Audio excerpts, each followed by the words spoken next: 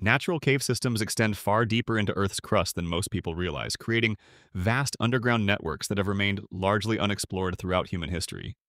In the deep phradic zone, where groundwater permanently saturates the rock, chemical processes create breathtaking formations like the giant gypsum crystals of Mexico's Cave of Crystals, some reaching lengths of over 36 feet. These deep cave environments often contain isolated ecosystems that have evolved independently for millions of years, producing unique species adapted to life without sunlight.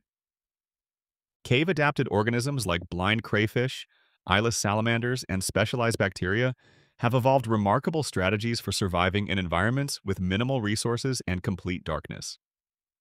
Exploring these extreme depths requires specialized equipment and extensive training as temperatures can fluctuate dramatically and oxygen levels can be dangerously low.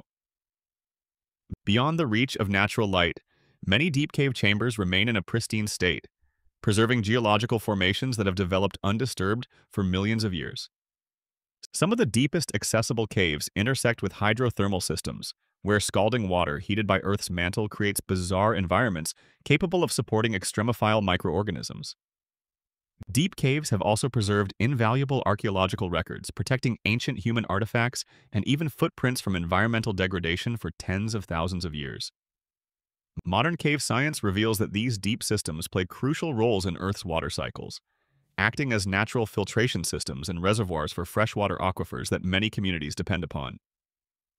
Even today, with advanced technology and techniques, we've explored less than 10% of the world's deepest cave systems, leaving countless geological wonders and potential scientific discoveries still waiting in the darkness below.